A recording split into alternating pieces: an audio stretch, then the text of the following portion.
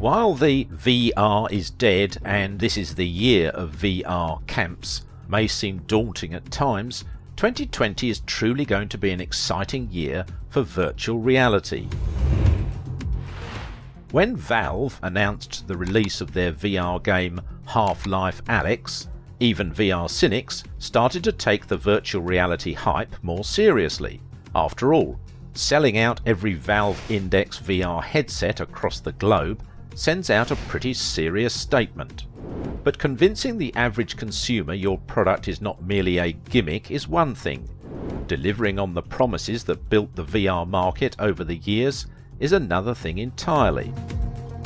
Though CES in 2020 received some online criticism for, quote, lack of innovation both in VR and tech in general, there were still notable presentations in VR that left our imagination run wild and speculate about the endless possibilities the virtual world has to offer us. Haptics presented a full-body haptic suit that lets you experience the physical interface between the virtual world and your skin.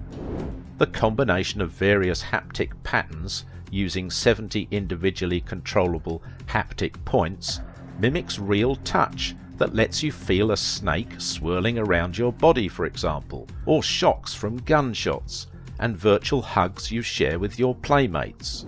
It is worthy to point out, however, that Haptics and most other companies like it use vibration motors to mimic the sense of touch, but there is another company named teslasuit that uses electro-simulation to produce the sense of touch in VR. teslasuit is a full-body, wearable computer interface, which means the haptic suit sends out pulses of electricity to simulate your muscles, which is possibly the most immersive way to experience the sense of touch in virtual reality.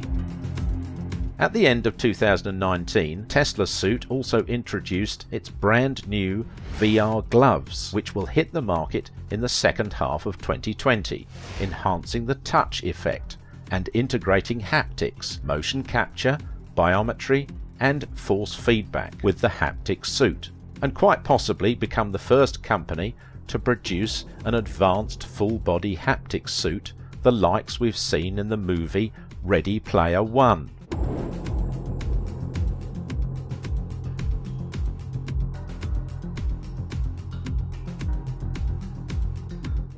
Besides hardware improvements and innovation in VR accessories and headsets, software and app development in virtual reality is going to be awesome in 2020. We've already seen the fascinating experience Google Earth VR has to offer, and it's only expected to improve in 2020 and in the years to come. Game development will also complement the innovation of VR hardware, with games like Lone Echo 2, an adventure game developed by Ready at Dawn and published by Oculus Studios. You are the only person who calls me Jack.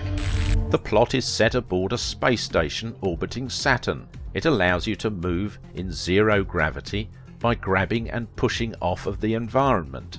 Marvel's Iron Man VR is another entertaining VR shooter developed by American studio Camouflage and published by Sony Interactive Entertainment. Obviously, it's based on the Marvel Comics superhero Iron Man, and the game is exclusive to Sony's PlayStation VR headset.